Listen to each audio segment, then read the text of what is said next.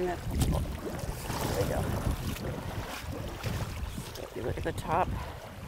Today we're looking for cyanobacteria. I'm trying to really get a sense of the community of plankton, and that includes zooplankton, cyanobacteria, and regular algae. So even a regular algae, green algae that's edible by the fish, could be making this cloudy, or sediment if it had been a heavy rain or runoff. There are a lot of things that can cause turbidity, but cyanobacteria is high on that list too. Okay.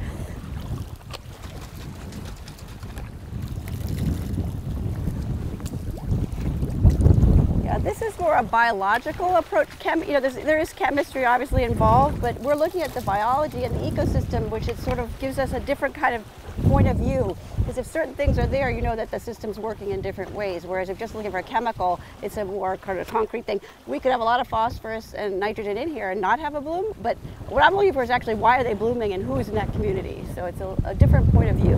Okay. A biological approach. But it seems this year, particularly after all our heavy rains, we're seeing a lot of impact from stormwater. What happens is I think it's a big kick of nutrients and chemicals from the environment off impervious surfaces that gives the creatures in the pond a little extra, and particularly the ones that are very adaptable, like cyanobacteria, gives them a feast, and so they bloom. And that's what we're having a lot of trouble with in terms of water quality and recreation this June and July. It seems like a hot spot because after heavy rain, all the nutrients are right here, and it seems to be a place where I do find cyanobacteria pretty commonly. I think just because it's that kick. Cyanobacteria loves phosphorus and nitrogen. It seems to get advantages from other chemicals that are human-made, pesticides, herbicides. It seems to survive those better than regular edible green algae. So it's just a place where I think that it's a good habitat for cyanobacteria, unfortunately. And it's that kick, a little kick of extra food. It's like anybody, you get a little more energy and you got a little more life and you can make more cells. So it's the reason why it's bad is because they're getting what they need. There is climate change and everything's warming up and we're getting more dramatic weather. I think that certainly isn't going to help our cyanobacteria situation. So that's the big picture. The other picture is with all the heavy rains, you have a lot of erosion, so that destroys maybe things that were protecting the pond before, or the water levels have been really high too, and so the shoreline's eroding and there's less protection to begin with. So it's many factors coming into play. I really think the torrential rains, though, the grooving out and carrying with them sediment, even sediment alone can be very bad for a pond. So just for regular creatures, in addition, it brings more nutrients, of course. Pets and wildlife are the first tier of this, and they're impacted very more dramatically because they're smaller, usually not all dogs, of course, but any animal that's consuming the water or living in the water is directly exposed. Dogs, in terms of people type of, or our domestic creatures, are most at risk because they drink pond water.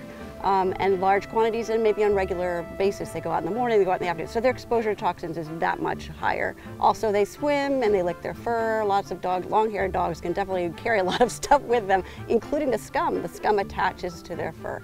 So the exposure for smaller creatures, dogs in particular, is a really big concern, and maybe partly why a lot of these notifications haven't gone out in the past. It wasn't a human health issue, but it's definitely part of the spectrum, and it's a clue as to what's coming in the future for all of us, kind of Boeing. So. Yeah.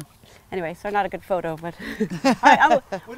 there's cyanobacteria in here, which is toxic, so don't drink it. Yeah. If you catch fish, do you catch and release? Or? Yes. Oh, yeah. Okay, then you're fine. It's sometimes particularly in the organs, like the liver or the Did you see anything in there? Yes, it's hard to see right now. You can see a little bit of them. They're What's in little there? tiny little flecks. See them that glisten green? I do see them. Yes, Yeah, that's the cyanobacteria. What is it? it's Is it bacteria? Yep, it's not really infectious or problematic that way. It's just when it decays, it makes toxins. And this particular species, it's called microcystis, is pretty much a guarantee that it'll do it, make toxins, that is. So Affects dogs. particularly, yeah, so because they What drink about it. the fish? It can harm fish. We're just doing new research on that, how it enters the food chain and at what level they get harmed. Yeah. If there's a bad bloom, they can lose oxygen and just die from anoxia because it can overtake the pond. And How long will that last?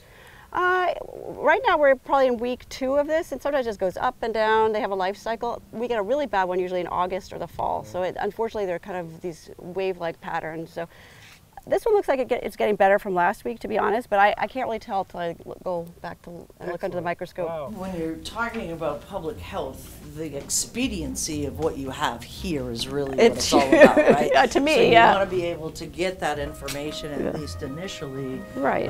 back out to the public, and the fastest and most efficient way to do that is to come back here with the samples. Yeah, and be right where I can send the information out, yep, on the computer. But I use the microscope to identify the species. I'll show you, we use a gridded slide, that's the coolest part of this. More than 70,000 cells, then I would close a beach.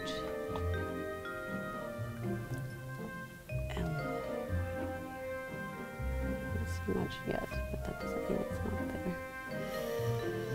Yeah, lots of that. This is just from the, I didn't do any filtering. That's today. Yeah. Remember you saw them, you're like, oh yeah, I see those little flecks. That's what they're colonies.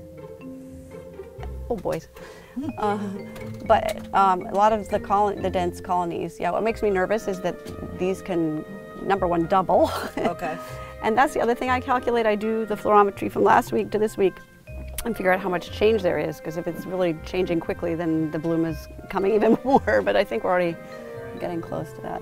We have an alert list so people can get direct emails from the health division. That's one strategy. We have it posted on the web page, and there's a new cyno map through the APCC, the Association to Preserve Cape Cod, where you can click on different ponds all over the Cape to see if they've been tested and or what their status is. So that's a very helpful tool if you're not just staying in Barnstable. But also look at beaches. The beaches, any public beach or permitted beach, which could be an association beach, will be posted if there's any problem.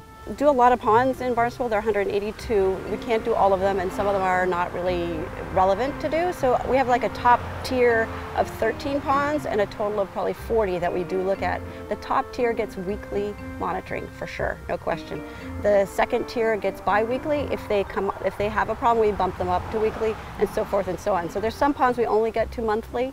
And if there's no problem, we leave them at the monthly level. Otherwise, you kind of move up this chain of command, as it were, or a triage chain. And it's a way of, with small resources, to try to solve a big problem.